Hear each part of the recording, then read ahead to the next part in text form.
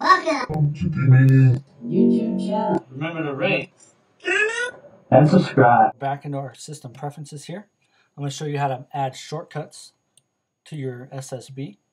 You just go into our shortcuts here, and this is just like in Google Chrome.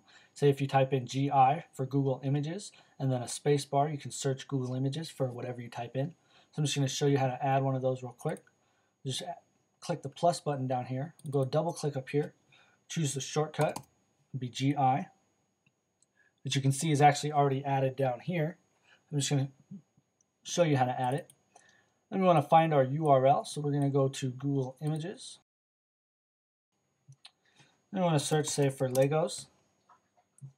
And then we're just going to copy this whole URL right here. We're going to bring it over here, and we're going to paste it right there. Okay, now if you notice, there's a percentage @ sign after all the equals. So that's what we want to do. We want to find our equal. And you see there's the Legos right there, so we just want to delete all that. We'll add the percentage sign and the @ sign. Then we'll simply go back over here. We'll do GI space. And we'll search for Facebook icons. Now you see it did a Google search for Facebook icons. You can do that with any URL. We'll do one for YouTube real quick. Let's do youtube.com. We want to search something up here in our search box. We'll do dmanian33. We'll search. Brings up all my videos. We have our URL up here. Again, we just copy the URL. We want to bring it over here. Click our plus sign. I'll do YT for YouTube. And we double click over here. We want to Command V to paste our URL. And we have a results search query equals, and then after the equals is our search. So again, we just want to delete everything after the equal sign because that's what we are searching for. Then we want to add our percentage and our @ sign, and then press enter. So now if I go over here, I'll just do the backspace button, and I'll do YT. Say we'll look for Mr. Dmanian, press enter, and it does a YouTube search for Mr. Dmanian. If we want to change the icon for our Facebook, we'll just go into General. And you see we have application icon here. First, we're going to need to go get our icon. So I actually have one already open. You want to get the biggest size possible. There's a very nice Facebook icon here. I'll just drag it onto my desktop. And you see it is a .png file is what you want. You don't want a .jpeg or a .gif because it'll actually put all this white, this box. Your icon will look like a box, just like my Google one does down here. See, it's like a box, and so is hollow. We don't want that. We just want the circle, so we want a .png file. So we're going to go back over here into our Facebook preferences. We'll click Change. We'll locate on my desktop is my Facebook icon. We'll just locate that real quick, and we'll click Open. You see it says Relaunch may be required to display the new icon.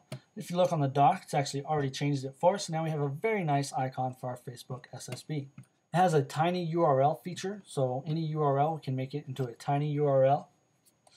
So if we want to copy and paste the URL somewhere, you see create tiny URL for this page. It'll actually create the tiny URL for you. So if I do Command V, you see there's my tiny URL. Say if I'm tweeting or something and I want to make the URL a lot smaller, that's a quick and easy way to do it. We can also mail the link to this page, or if we visit a website that seems to be down, we can see if it's down for everyone or just for us. We just click that, and you see it's just you. So it's a very good feature about it. Another thing, we can also choose our preferences for our cover flow. Let's go back into our preferences here, show all. We'll go to our thumbnail plugin here, and these are all the different sites that our thumbnail plugin works for. And it's the same way. You just click add if you want to add another one and double click there. I actually have a really hard time with this one. I can get the URL pattern there, but the CSS link or image selector, I have a hard time figuring out what that is, so I really can't show you that. But he does have a video on his website, link in the description. I would go ahead and show you Cruz. Cruz is a web browser made by the same developers of Fluid, and it operates the same way as Fluid, only it is an actual web browser, not a site-specific browser creator. So as you can see, it looks just like Fluid. Well, if you notice up here, we have Twitter built right in. So we just click on the T to open that up. We want to add a Twitter account. It'll take us into our Cruz preferences, and then we just go to the Twitter there. See, we can click the plus button. We can add a username there. You just close that window when we're done, and you see it's loading my Twitter. It does support multiple Twitter accounts. We can change between each account just by clicking on this guy here. If we scroll down to the bottom, there's this more. I believe it's a different language. It just means more. We can view all our tweets. We have our @mentions here as well. One thing I actually don't like about this Twitter application, which really defeats the purpose of running Twitter in the sidebar, is the fact that, as far as I know, you cannot actually tweet from the application itself. You'd have to click on your name and go to your Twitter and tweet from there. One thing I do like, you see it has these URLs right here. Anytime you click on a URL, it will open it up in a new tab. Another thing I like about Cruz is it's true full screen. We go to Window over here, we can do toggle full screen mode. And you see now we are in full screen. Actually changed our display to the HUD black.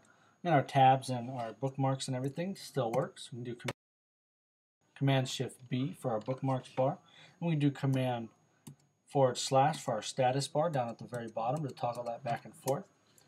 If we want to switch to another application, we just do our Command tab. I'll say we'll go to Google Chrome, and you see it actually kind of hides the window for us, and we can just simply go back using Command tab as well.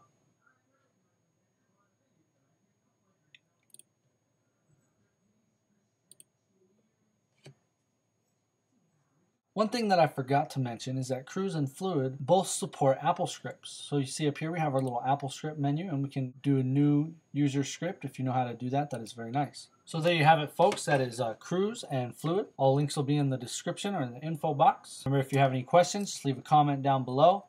If you like the video, please rate it. If you don't like it, please rate it. If you did like it, please subscribe. See you next time. One thing I forgot to